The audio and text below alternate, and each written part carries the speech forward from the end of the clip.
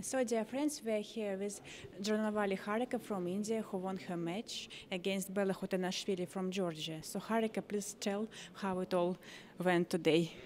So my first tiebreak rapid game with white pieces, I was clearly winning in the ending, almost like I don't know how much plus I must be, but then I messed up and I drew the game.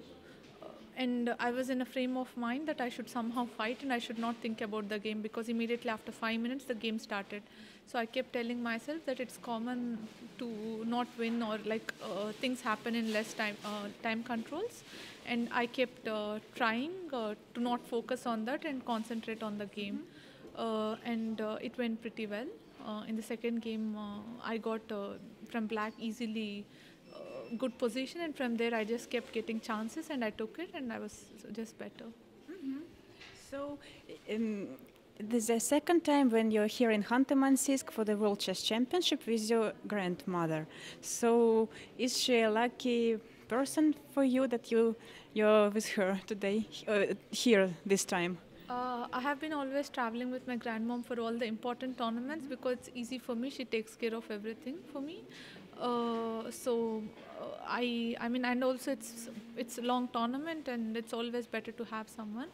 So I bring her every time for important tournaments. And in Cantimansur, it's second time for her also in this cold. Even she's getting used to it, so it's fine. And this year you got married, so it a very happy event. So, and how has your life changed? I didn't even get time to understand how life changed because immediately after marriage I had to prepare for Olympiad. I played Olympiad, then again World Championship I prepared and I came here.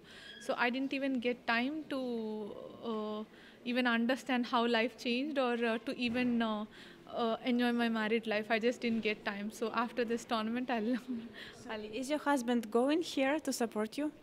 no, he came to Olympiad, but he couldn't come here because it's too cold for him. He's not used to cold weather, and he has problem with cold, so that's why he couldn't come here.